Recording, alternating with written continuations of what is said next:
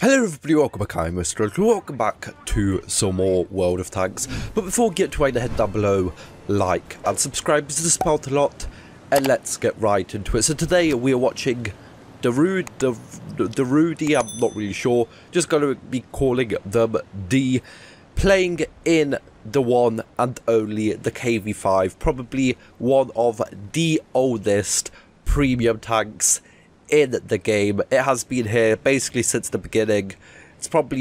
They probably added it before I even started playing World of Tanks, like 2013 or whatever. I'm not really sure when exactly they did, but it has been around since forever, basically, as I said.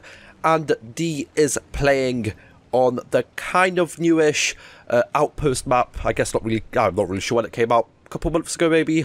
I'm not really sure. It's still probably one of the newest maps in World of Tanks. It's kind of fun.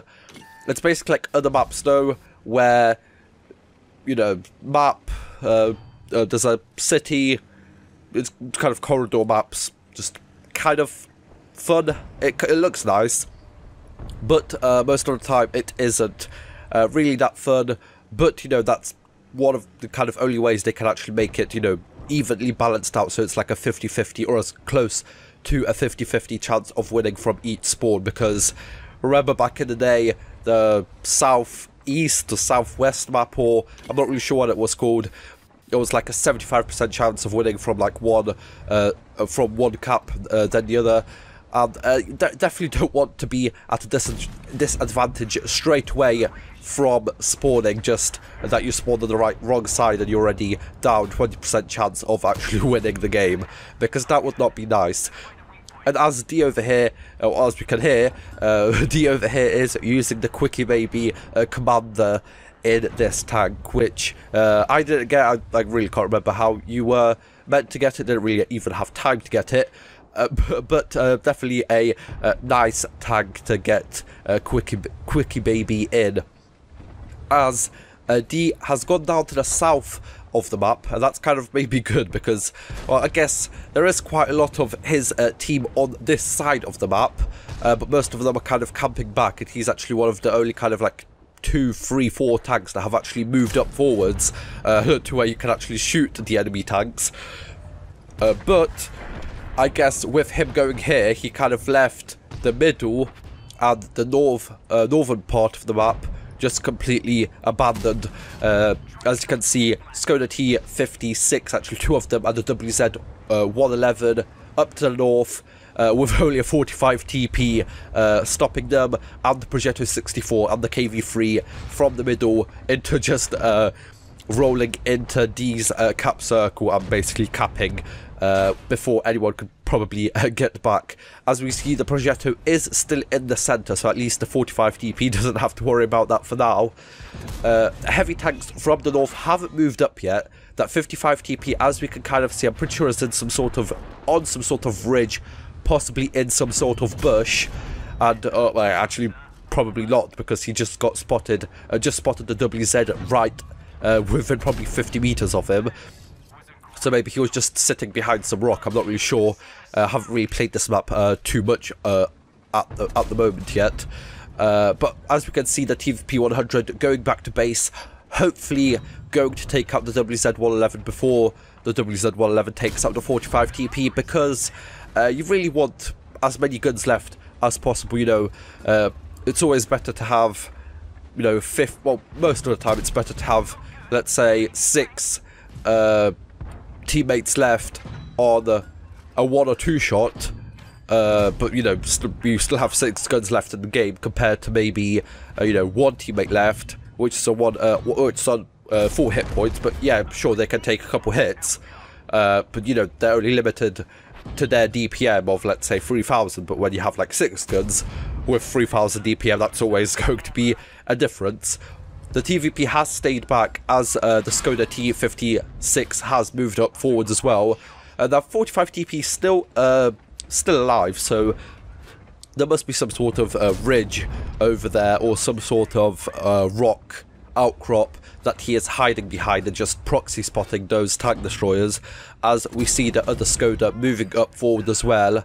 And a T44 on D's team with, I'm not really sure, let's see who else is over there. The Cheery have moved up into the center of the map and are spotting the KV3 over there, as D is up to 2,400 damage, taking a shot from the AMX-30 over there, and that kind of takes him down to below half health, with this tank being quite healthy, 2,020 hit points in this configuration that D has it on.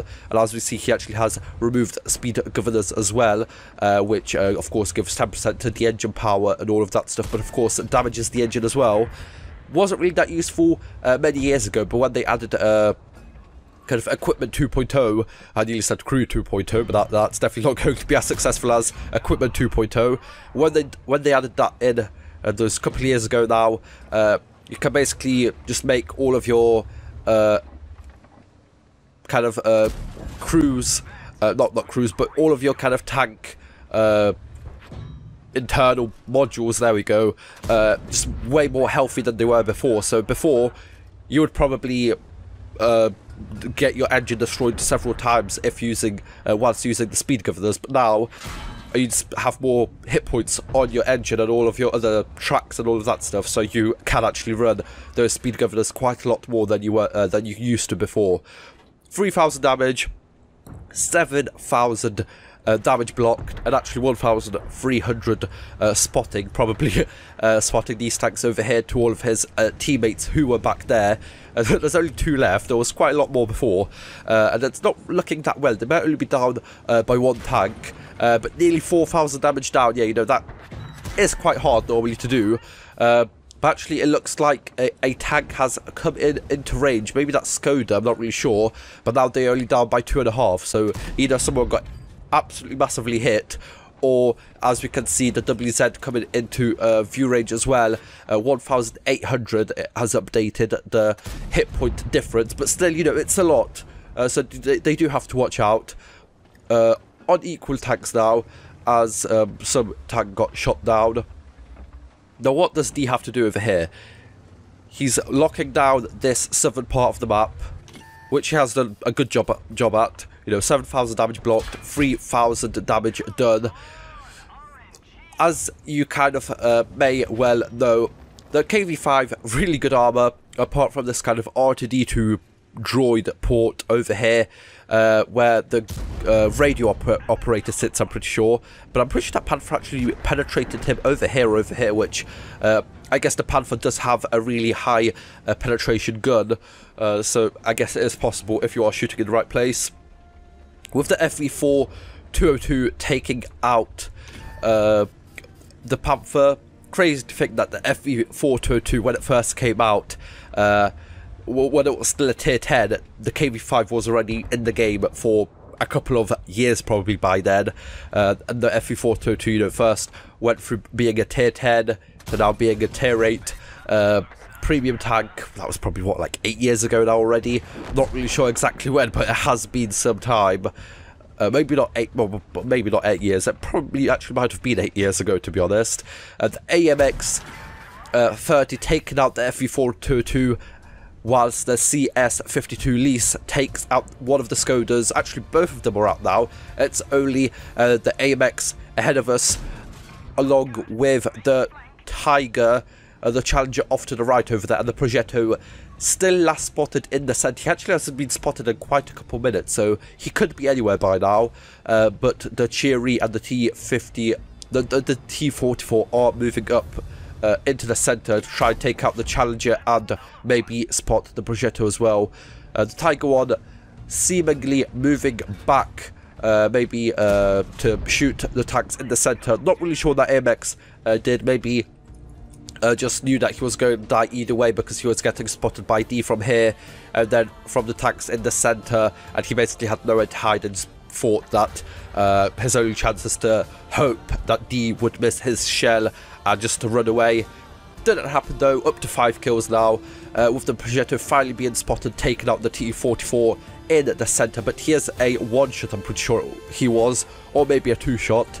Now with 5 tanks left on D's team with him, it does look like they do actually have a chance to win this game. You know, 2 tanks up, but only 200 damage up, so they do still have to watch out. They can't go in crazily and lose all of their hit points, because most of D's team is a 1-shot, with only like the least being a 2-shot for the Challenger and the Progetto, as D takes out the Tiger 1, getting hit by him probably where we all think, yep, over here, right into the radio operator's kind of home over there, I guess you could call it. D is saying that he can't carry harder, and he has done quite a good job. Without him in the southern part of the map, I think the enemy tanks over here would have just pushed back, because imagine he wasn't here, that 4,000 damage, 5,000 that he did over here, he would have just, you know, just the enemy tanks would have just had that much more hit points over there, and he would have bounced all of that damage that would have maybe gone into his allies. As the Challenger did take him out, I'm pretty sure as the Challenger, I'm not really too sure. Can we actually go back to his tank? No, we can't. But D got taken out, trying to move into position to take out the Challenger. But now, with 4 against 2 situation, 200 hit points up, the TVP taking out the Challenger, now turning it into a 4v1.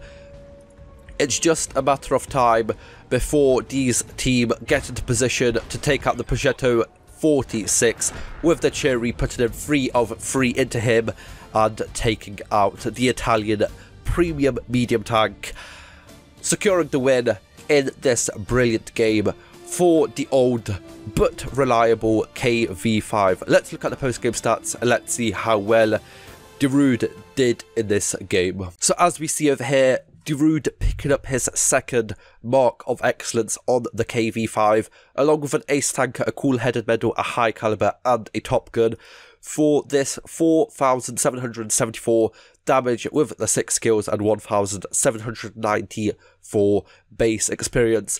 D actually not running a premium account, but with not using a food consumable, and not actually, I don't think firing any APCR rounds, because I'm pretty sure he don't have any loaded. 73,000 credit profit, which is definitely a decent profit to get. KV5 carry hard, the KV5 carried hard. Darude definitely did a good job in this game. But for now, that is good. Hope you guys enjoyed. Like, share, subscribe. See you guys next time. Bye-bye.